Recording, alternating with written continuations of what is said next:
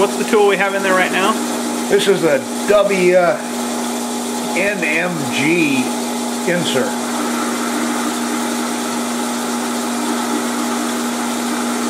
It's a negative rake tool.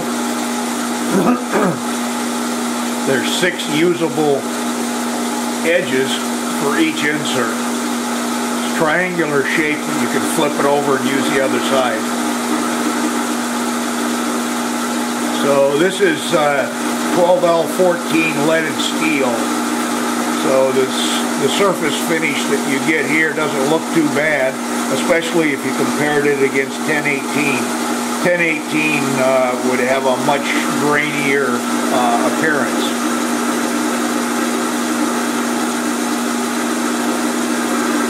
So now let's go back and replace this tool with the shear tool.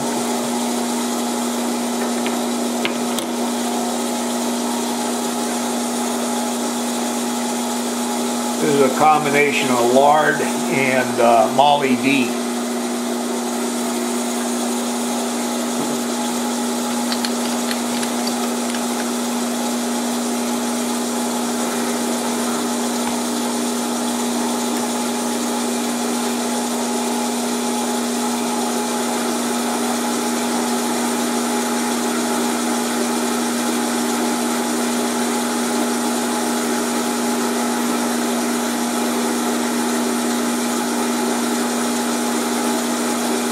I don't know if that'll show up on camera.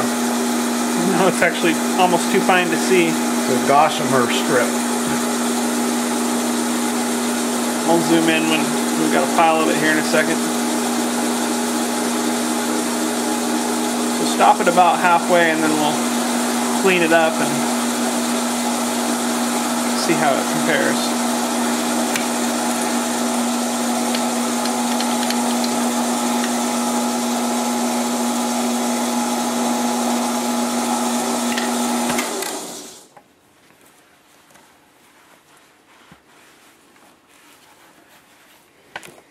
So it might be a little hard to see on the video, but you can feel a difference when we were... With your fingernail you can feel the difference, yes. Yeah, when we were doing this earlier, we were a little hard to see the difference, but maybe with my still camera I'll be able to take a photo that'll show the difference a little better.